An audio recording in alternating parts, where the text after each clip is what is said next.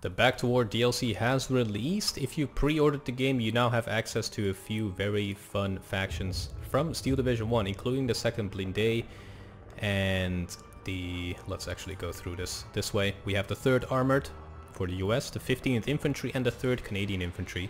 And we also have the 21st Panzer 116th Panzer, the Panzer Layer, and I believe that is it. But yeah, that's a lot of armor. And the 352nd Infantry actually, that is a ton of fun. Today we're going to be looking at the 2nd Blindee, since that is definitely my favorite division to play with because of its quick response that it has, because of all the fast vehicles like the M8, I forgot the name of it, but anyways, yeah, the M8s. We're gonna go through it, and after this we'll go through my personal selection, and yeah, we'll see if this could be a deck for you. But yeah, a lot of new things. In the Recon tab, first of all, we have the 2-man Recon team with 2 Thompson machine guns. And interestingly enough, they do the same amount of suppression as the PPSHs. Surprise, surprise. So 1 Thompson does 8 suppression and 26 blast, and that is the same as the PPSH. The range and accuracy is excellent as well, and the rate of fire is great. So definitely infantry with PPSHs, you can deal with them if you have infantry with Thompsons. So we have the Jeep over here, and by the way, these guys have very high optics and good stealth. We have a Jeep 50 cal, so good fire support as well, besides just recon. 1000 meters range on those 50 cals as well, and they do a lot of damage. It's definitely worth checking these out. We have the Spahis recon unit, 4-man squad with 2 Thompsons and 2 carbines. Once again, really good accuracy on these. Just in general, the French infantry has good accuracy on most of their vehicles and infantry. Very high optics, exceptional stealth. We have the sidecar, funny looking recon here with the beret there. MG34 on it. Medium stealth, high optics. But yeah, now the M8 here. So 37mm tank gun on it, 90mm penetration, max range, 40mm accuracy, and it has a 50 cal and a 30 cal. This thing is great. If you want to do like a fast recon push or just a fast push in general, you can do that with 90 kilometers per hour, and you get 6 in phase A. That is pretty darn good. We also have the M3A3 Spahis. This is the Stuart, 37mm gun, the M6. Decent stats, not too bad, and 2 30 cals. And we also have the Sherman here, the 75mm. 90mm penetration instead of 70 on the Stuart. Same range and accuracy, same rate of fire as well. And all of these guys have pretty okay stats, like high optics. That's pretty good for a tank. So in the Recon tab we have the Voltigé, I'm probably gonna mispronounce that. 1 Thompson, 1 carbine, and 8 M1 Garands. Really good at medium range. Decent at close range, like 1 Thompson will definitely still be able to do some stunning damage there. These guys come in a wide variety of vehicles, like the M5A1 with the 50 cal, I believe. Yep. So you get a lot of 50 cals. Remember that. We also have the CPD Voltigés with the Thompsons, M3 carbines, and an M1 bazooka. So really good leader units. And once again, these guys come in a wide variety of vehicles, including these Jeeps with the 50s. We have the Nueve, kind of like your line infantry, 2 Thompsons, 7 M1s, and an MG34. So pretty good 10-man squad there. Loads of vehicles to choose out of as well. Lots of armed vehicles. We have the Volunteers, 3 Sten, submachine guns, 8 carbines, and the FM. Interestingly, the FM actually has a higher accuracy than the MG34. Yeah, 10% instead of 5%. And the rest of the stats is the same. The rate of fire is lower, so that might actually be the reason for the higher accuracy. We have the Command Sapeurs, 2 Thompsons, 2 M1s, and a TNT. They once again come in a wide variety of vehicles. Pioneers, 6-man team with flamethrowers and smoke nades. And 2 Thompsons and 3 M1 carbines. I think that is going to be a really important infantry to have in this deck. We have some Sapeurs, 2 Thompsons and 8 M1s, a bazooka, and TNT. So really good all-around assault squad, 10-man team. Yeah, they can do a lot of wide variety of things. They can engage infantry really well. with the TNT and the 2 Thompsons, but also take down tanks at pretty good range. And once again, 50 cals everywhere. Okay, let's see what else we got. We got the Voltigaze with the 2 Browning 30 cals here, 7.62. That is a really good unit. Thompson machine gun, M1 Garand, or carbine, and 6 M1 Garands. Yeah. Really good infantry. In the tanks, it gets pretty fun. So we have 2 cards of these M8s, and technically you can get 20 of them in Phase A. They only cost 25 points. They have a 37 mil with 90 mil penetration, 40 mil accuracy, and they have 50 cals and 30, well, a 50 cal and a 30 cal. And they're really quick. So you can definitely do some quick attacks with this. We also have the Command M3A3 Stuart with the 37 mil and 2 30 cals. We have the M5A1 Light Tank Stuart, 37 mil and 2 30 cals. So pretty good amount of light tanks. We have the Sherman here with the 75 mil, 50 cal and 2 30 cal, so definitely a good machine gun anti-infantry tank as well. Yeah, we have a lot of these. There's definitely no shortage of Shermans. We also have the M4A3 76 mil Char tank, the Sherman. Really good gun on it. Definitely, if you bring it out in Phase C, you might have some trouble, since you will be up against any German tank really that comes in Phase C. So you might be in trouble here, but pretty good penetration.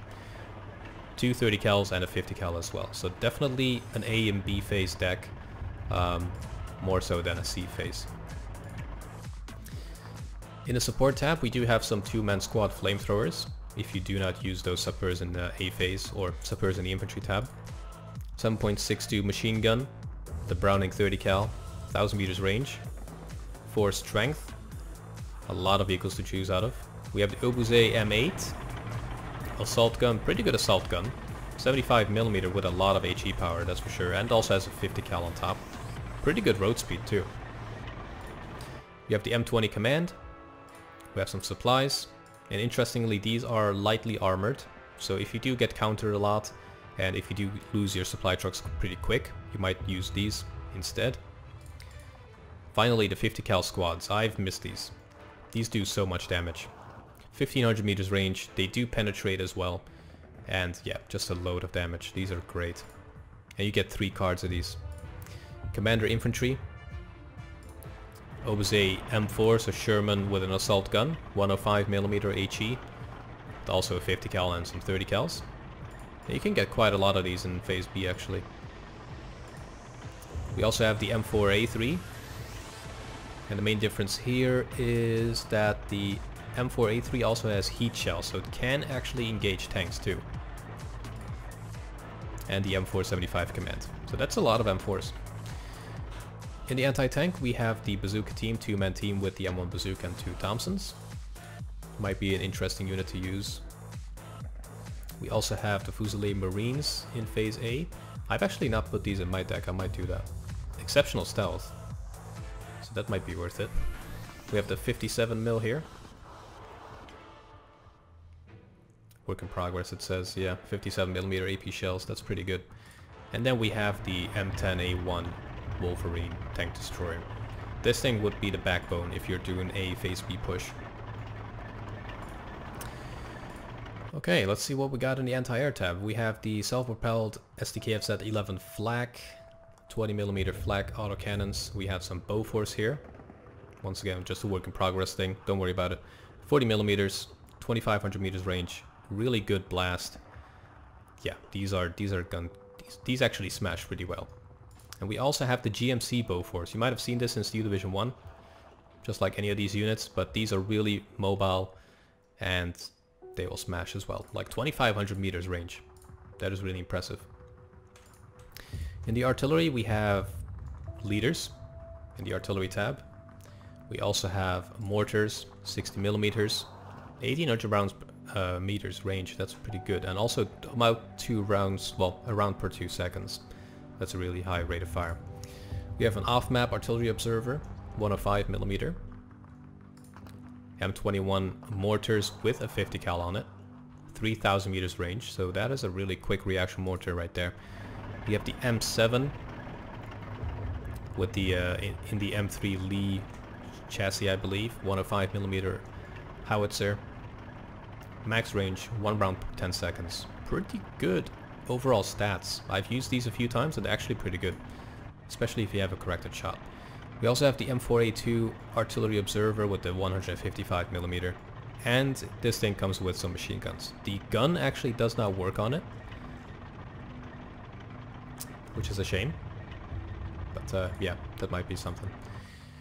In the airplane we have a recon, the Piper here. It's a decent one. It's the only one you have, so no choice. Now we have a smoke plane. This is something that I use a lot in Steel Division 1 to block off the line of sight really quickly, especially if I'm doing a push. And these line up a really big range. 450 cals on the nose and also 150 on the turret.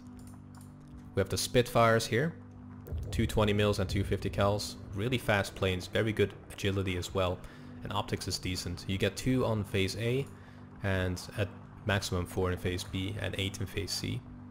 We also have the P-38J, heavy fighter with a 20mm autocannon and 450 cal, 640 kilometers per hour. That's absolutely insane. It's a really funny looking plane too. P-39J with 6 110mm rockets. And also the same machine guns that the other one has, a little bit slower because of the rockets. And we also have a bomber variant with 2 450 kilogram HE bombs. So yeah, not too bad. Alright, let's look at my selection here, and I might make some adjustments to it. So we have the 2-man recon team that we looked at earlier, because if I do use infantry, recon is mainly to flank around or try to sneak them behind enemy lines. So it might as well go for these instead of something that might get spotted easier. I mean, they both have exceptional stealth. Actually, why does the 4-man squad have better stealth? Well, there you go. I learned something. I don't think that's supposed to be. That is weird. Alright, well there you go. Made a change. In phase A we also have 4 of these guys on mid-vet, the M8s with the 37mm and the 50 cals and the 30 cals. Pretty good recon, really fast, and pretty good optics, high optics. So definitely worth getting in there. And we also have some Shermans in phase B as recon as well to help with our tank pushes. Infantry tab, we have the... Okay, we do have these voltigates. So we have the command sappers in phase A, 3 of these with the Thompsons and the TNTs, which I might actually swap over for the bazookas. But then again, you get 1 less commander, and since you're already kind of low on infantry, you don't want to necessarily go and dial down on the infantry that much. In phase A we have some sappers, really good infantry, 2 Thompsons, machine like the M1 Garand, bazookas, TNTs. We also have the Voltigates with the 2 Browning 30s. They also come with the Thompsons and M1 carbines and Garand. Pretty good unit. You get 4 of them, so do use these defensive, I would say. In phase B we have the Volunteers here. Good reinforcement infantry. We have some Pioneers to help out with any infantry that doesn't move out after we whip out 20 of these.